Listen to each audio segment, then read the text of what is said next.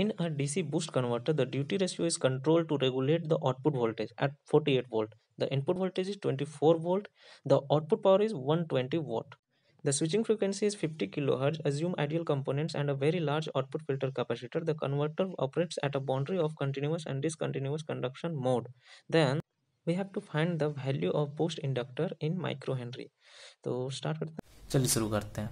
ठीक है, तो जैसा कि गिवन था, V output voltage that was 48 volts and V input voltage that was 24 volts and power of the circuit was 120 what and frequency of switching, ठीक है, switching frequency 50 kilo hertz. ठीक है, here is the given circuit, 24 input 48 output and switching frequency FC and here we need to calculate the inductor का rating. ठीक है, तो ये एक बूस्ट कन्वर्टर का सर्किट है, तो इसमें हम लोग इंडक्टर रेटिंग निकालेंगे। तो क्वेश्चन में था एक कंटिन्यूअस केस पर, अगर कंटिन्यूअस केस के लिए हम लोग निकालेंगे तो उससे पहले हम लोग एक फॉर्मूला डिराइव कर लेते हैं। ठीक है, फॉर द कंटिन्यूअस, यानी कि कंटिन्यूअस जब रहता है इसका सर्किट, तब क्या होता है, IL minus del IL upon 2 equals to होता है ये 0 के बराबर। ठीक है, IL minus del IL upon 2 equals to 0 के बराबर होता है। और इसको जब हम लोग कैलकुलेट करेंगे, here IL is equals to, IL जो होता है वो होता है हमारा I not upon 1 minus D के बराबर। ठीक है, तो यहाँ पर हम लोग IL का वैल्यू पुट करेंगे जो कि हो जाएगा I not upon 1 minus D minus del IL का वैल्यू जो होता है वो होता है dVs अपॉन FL। ठीक है, और यहाँ पर ये 2 आ जाएगा एज इट इज।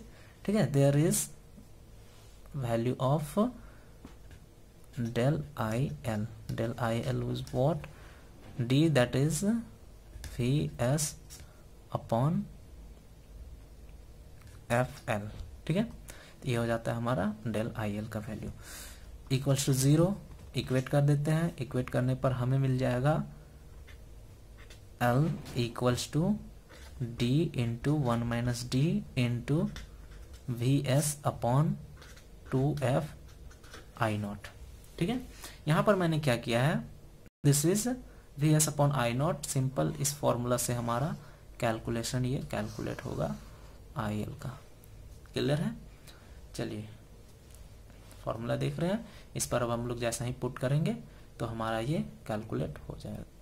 इस फॉर्मूला में जैसा कि देख रहे हैं, ड्यूटी साइकिल D को डिनोट किया जा रहा है, दिस इज ड्यूटी साइकिल। ठीक है, पिछला में मैंने अल्फा से डिनोट किया था, जस्ट द सेम। ठीक है, ड्यूटी साइकिल D से अच्छा लगता है इसलिए।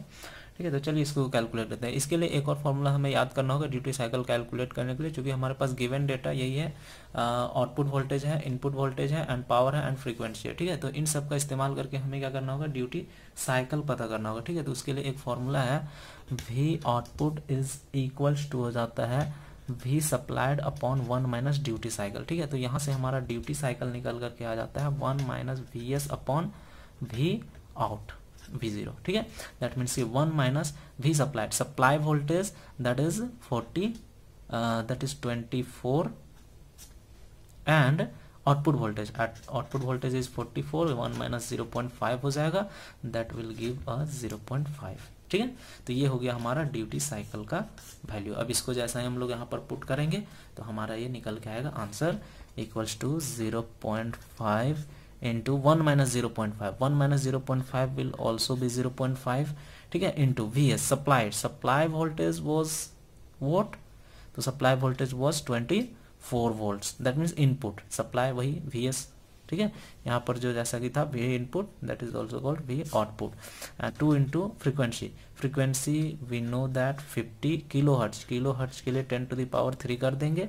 ठीक है, into I not is I output voltage, output current. ठीक है, तो आउटपुट करंट हमारा कैसे निकलेगा, तो आउटपुट करंट हमारा यहाँ से निकल जाएगा, जैसा कि देख रहे हैं पावर हमारा गिवन है एंड आउटपुट वोल्टेज गिवन है, तो चूंकि पावर इज इक्वल्स टू होता है P out is equals to I out into V out, therefore I out equals to P out upon V out, that will be 120 upon 48। ठीक है, तो इसको जब हम लोग कैलकुलेट करेंगे तो ये हमारा आ जाएगा 2.5 एम्पियर। ठीक है, तो इसको हम लोग पुटअप कर देते हैं यहाँ पर, that will be 2.5 ampere. Clear है? पावर इक्वेशन उसमें लगाए हैं, दैट विल बी पूरा कैलकुलेट जब हम लोग करेंगे तो यहाँ पर आ जाएगा हमारा 0.024 into 10⁻³ that will be 24 micro Henry, because inductance का SI यूनिट इज हेनरी।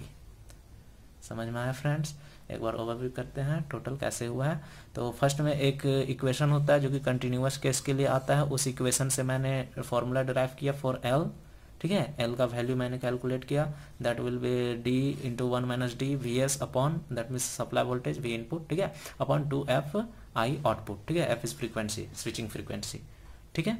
तो ये कैलकुलेट किया मैंने। अब यहाँ पर हमारा था ड्यूटी साइकिल, ठीक है। तो ड्यूटी साइकिल कैलकुलेट करने के लिए मैंने एक और फॉर्मूला यूज़ किया जो कि है V output voltage. Output voltage equals to V supplied voltage upon 1 minus duty cycle. तो यहाँ से मैंने D कैलकुलेट किया, 0.5 आया, ठीक है। इसके बाद मैंने क्या किया, I आउटपुट निकाला। आउटपुट के लिए हमारा यहाँ पर क्वांटिटी गिवन था पावर, ठीक है। इस पावर का इस्तेमाल करके मैंने I आउटपुट करंट को कैलकुलेट किया जो कि 2.5 एम्पियर आया, ठीक है। और इतना डेटा का हमें ज़रूरत था इस कैलकुलेशन के लिए, तो मैंने पुटअप किया और हमारा फाइनल वैल्यू ये आ गया, ठीक है। तो इस तरह से गेट के बहुत सारे क्वेश्चंस को मैं सॉल्व करता रहूँगा, तो लगातार बने रहने के लिए सब्सक्राइब जरूर करें, ठीक है। Thank you.